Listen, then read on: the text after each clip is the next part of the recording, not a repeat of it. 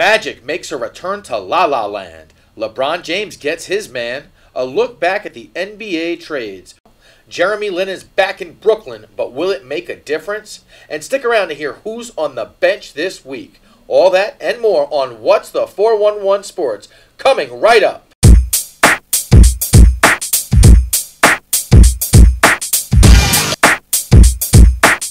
Welcome to What's the 411 Sports. I'm Keisha Wilson. I'm Mike McDonald. Mike, it's good to see you as always. It's good to be back. I know. I hope you had a great week.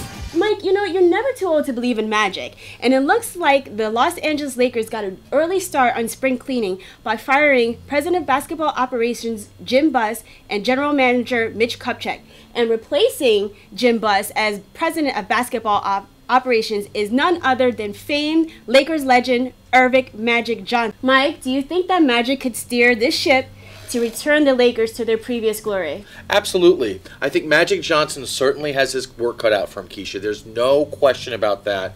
However, what Magic Johnson probably should do here is look at some of the former head coaches and NBA players that have succeeded as general managers and done well and gotten success in the front office, like Pat Riley, his former coach, right? Look at Danny Ainge, what he's done with Boston. These are guys that are former players and coaches that have done very well in the front office. But I think you also look at some of the negativity. Look at some of the former players that haven't succeeded. For example, Isaiah Thomas. Look at the former coaches who haven't succeeded. For example, Phil Jackson. And I think what Magic can do here is look at some of the mistakes that these guys have made through the years. And to finish, the recipe for success in Los Angeles, and this is going back 30 years, the first dynasty that they created post the Wilt Chamberlain era was with Kareem Abdul-Jabbar and Magic Johnson himself. They did that through free agency by getting Kareem to come to LA and by drafting Magic. Then what do? 10, 15 years later, they build through free agency by getting Shaquille O'Neal, and they made that great trade for Vlade Divac by bringing Kobe Bryant to LA.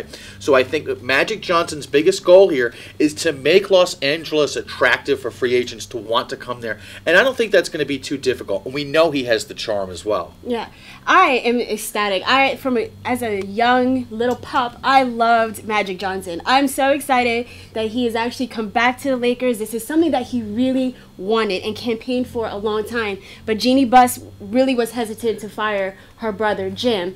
And so I think that Magic, well, I know he's going to bring the enthusiasm and he has the passion to make the Lakers great again. He's got, you know, limited resources in the sense that he doesn't have a big star yet. He has a lot of young talent.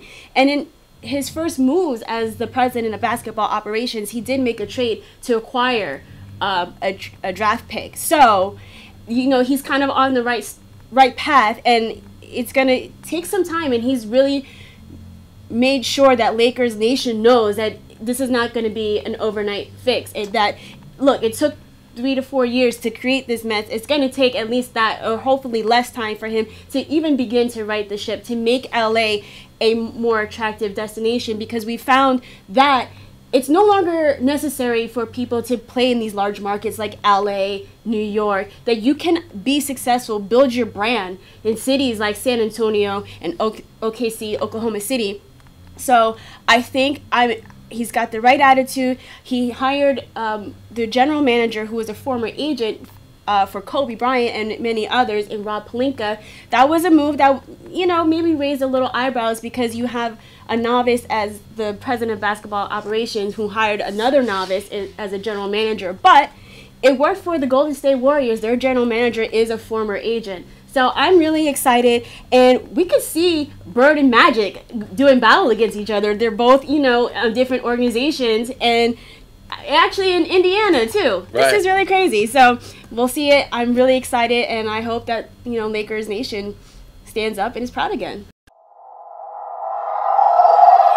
Well, we shift gears to the Eastern Conference, talking about the NBA champions, the Cleveland Cavaliers, trying to defend that title. And LeBron James wanted a playmaker. It looks like he's got one, Keisha. What type of impact will Deron Williams have on this team as they go for the rest of the season?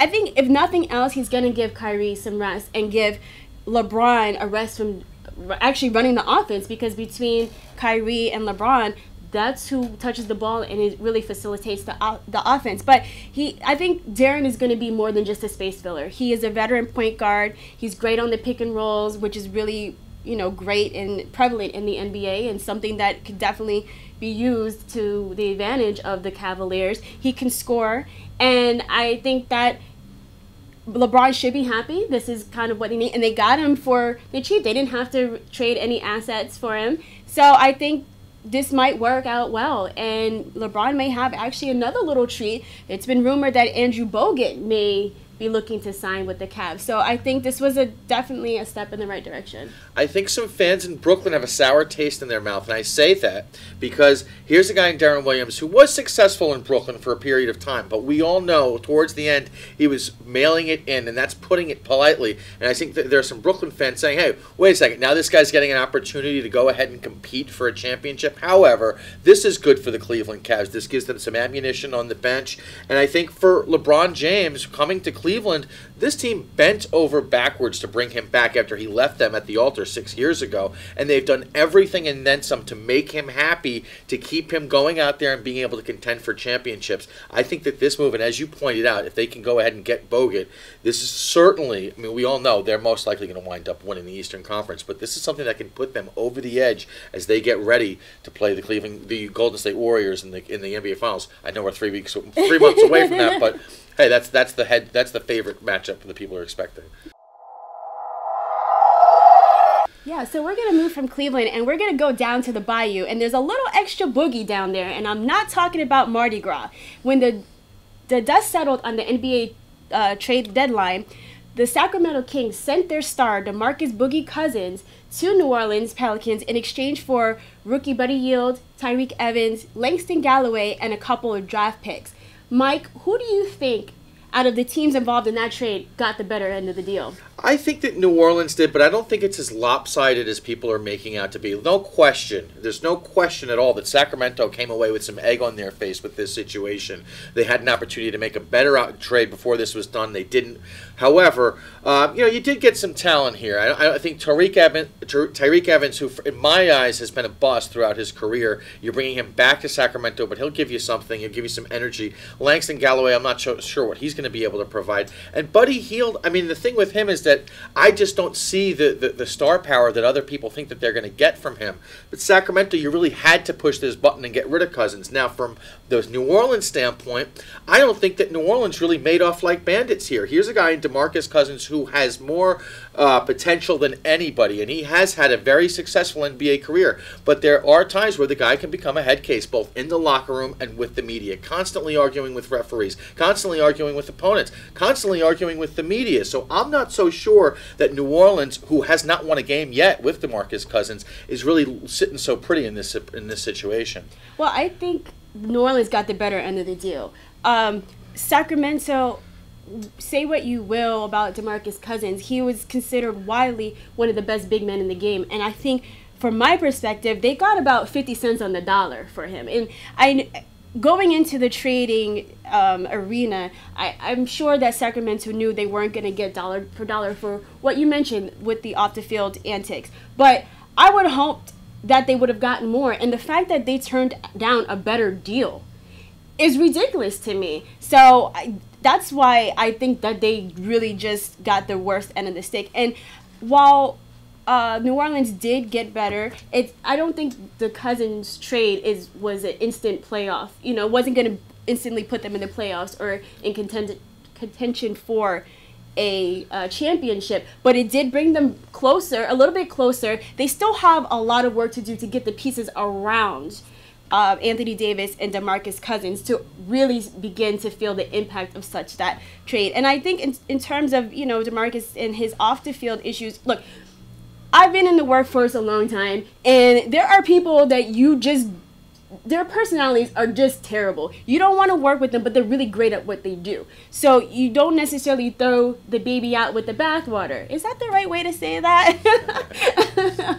But so it just becomes a challenge, and actually test a coach and see how good they are. And when you get somebody like Cousins, because it's about managing him and how to effectively do that to get the best out of him without stifling what makes him really great. Welcome back to What's the 411 Sport. Mike, what's on tap? The Philadelphia 76ers can't catch a break, or maybe they have. Joel Embiid is injured, and Ben Simmons is done for the season. On the surface, it looks like the 76ers fans are upset. But should they be, Keisha? I mean, they definitely should be disappointed because this is the first season after years of misery and dismal seasons that they've actually been seeing some prosperity. And Joel Embiid was a big part of it. And then Ben Simmons being drafted number 1 overall was supposed to add to that. But we haven't seen Ben Simmons since the preseason, I believe.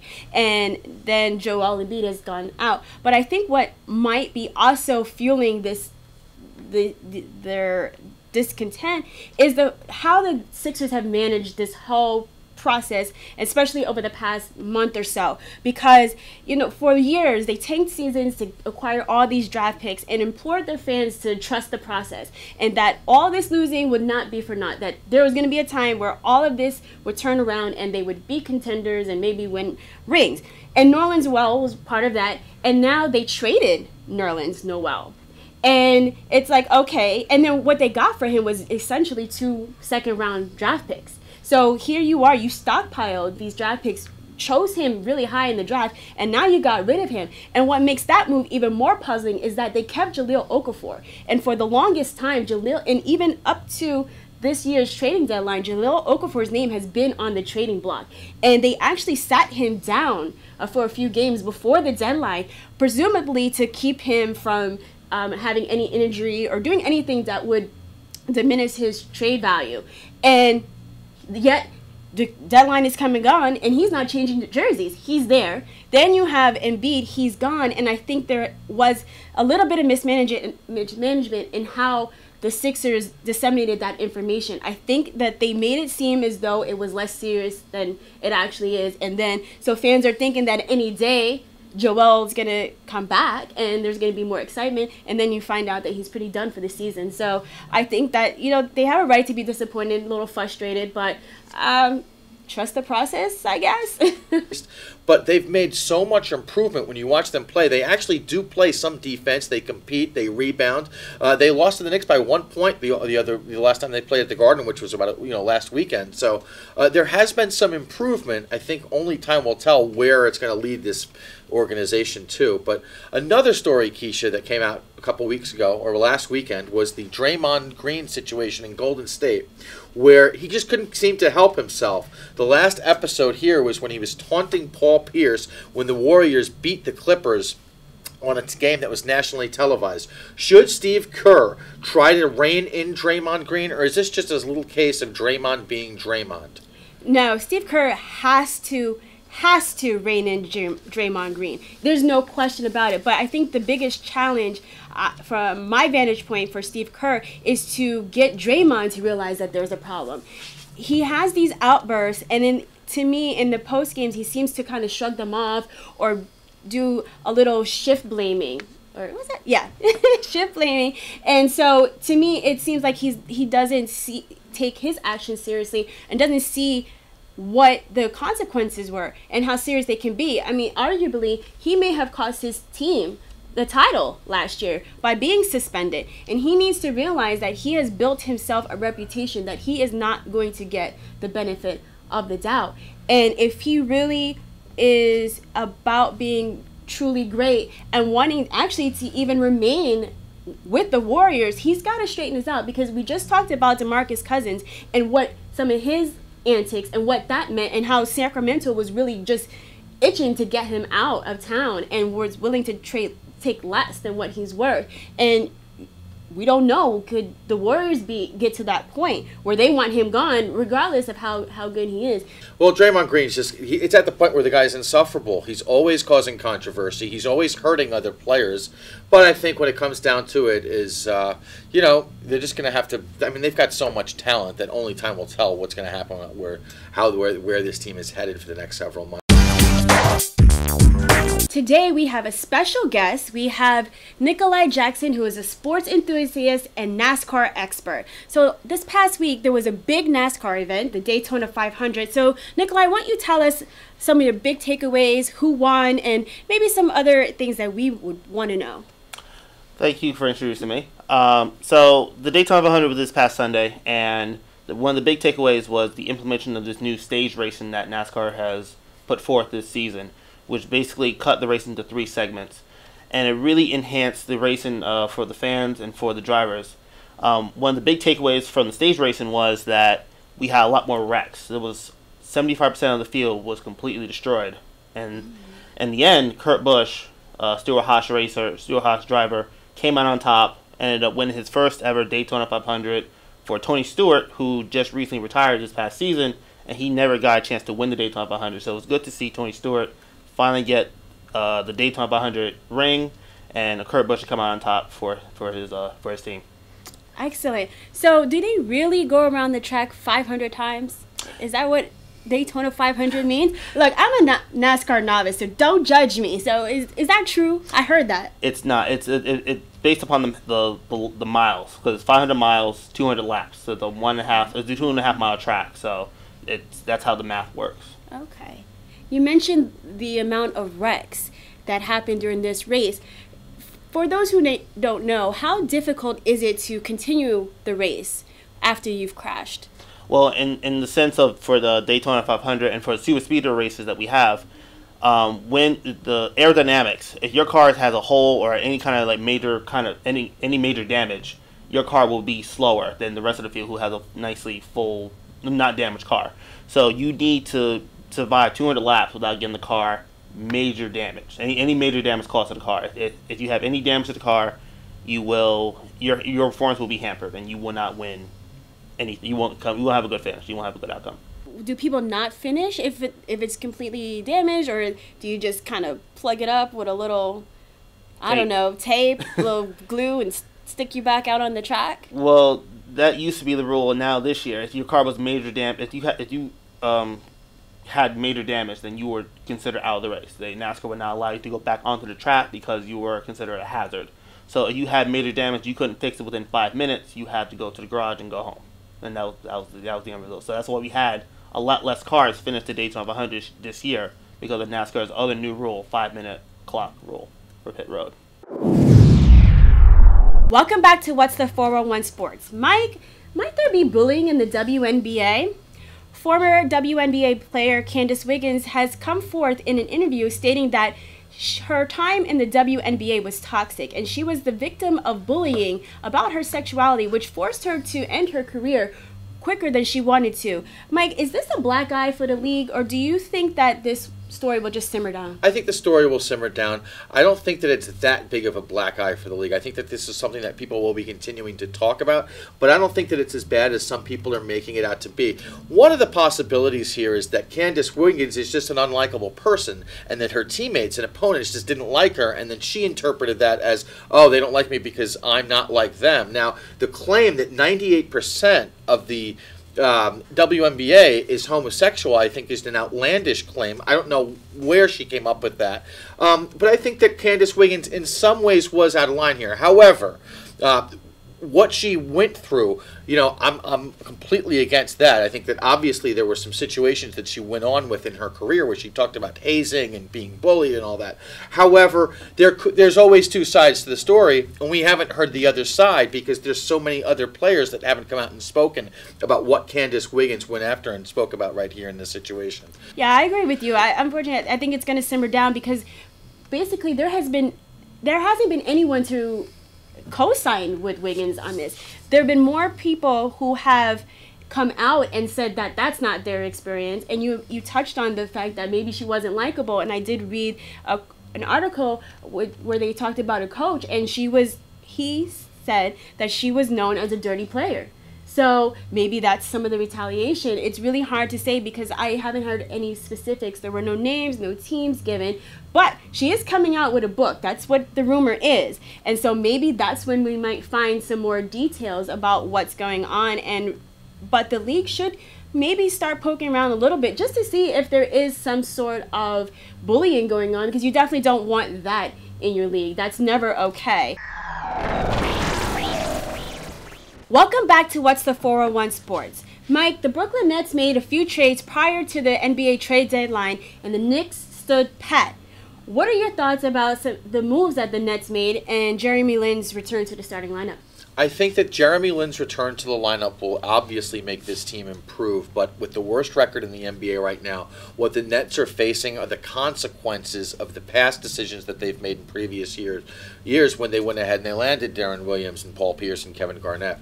But I think for the Nets, there still can be an optimistic outlook. I know that that's tough to say when they have such a poor record, and when they lose this season and they go ahead and the draft pick that they have is going to be lost to the Boston Celtics. However, good things I think can be on the horizon. Kenny Atkinson has come in here. He deserves none of the blame for this atrocious record that they have because they really don't have that much talent. But I think that things could be on the horizon for the Nets. It could take some time, though. I think Brooklyn Net fans do have to be patient. But I think in terms of ticket sales and just getting a buzz at the at the arena up at Barclays Center, with Jeremy Lin returning, there can certainly be a little bit more excitement than there has been over the course of the last 3 or 4 months. Yeah, I like some of the moves that the Nets made. They did acquire some draft picks, which they desperately needed because, as you mentioned, their draft pick belongs to the Celtics. The draft pick that's coming in the 2017 draft belongs to the Celtics. So they made some moves where they could end up picking 2 times in the mid-20s of the first round. So that's, a move in the right direction. Jeremy Lin is always exciting, and I'm personally glad that they did not trade Brook Lopez. He is one of my favorites. We get a chance to cover the Brook Baca. Yeah, Brooka. I don't like the name. I get where they were going, but I don't like it. Sorry, Nets, but you got to do a little better. But I just enjoy Brook Lopez. He just is a hard worker. He gives his 150,000% every time on the court. He's the anchor of that team, and just is overall just a pleasant dude. He seems like the guy you just go and kick it with. Or, the new Star Wars is coming out. Maybe we'll go to the movie theater downtown and have some popcorn. They have a really nice movie theater where you get, adult beverages and, sandwiches and stuff. So we can see the new Star Wars or maybe the new Marvel movie coming out. But I like Brook Lopez. I'm glad he's still here. And the Nets do have some work to do. But I think there's a lot to be hopeful about because they play hard each and every game. It's just a matter of getting it all together for 4 quarters. There seems to be a little bump in the road always in the game that knocks them out. So we move on from the Brooklyn Nets to the New York Knicks. And prior to the NBA trade deadline, there were a lot of rumors surrounding Carmelo Anthony and Derrick Rose. Would they still be Knicks? With the deadline pass, they're both still in Knicks uniforms. What do you think about this? I think that what the Knicks have to do here, ride out the rest of this season. They're probably going to wind up missing out on the playoffs. And then once this season is complete, I think Phil Jackson and Carmelo Anthony have to sit down, have a long talk, and find an option for Carmelo Anthony to get out of town.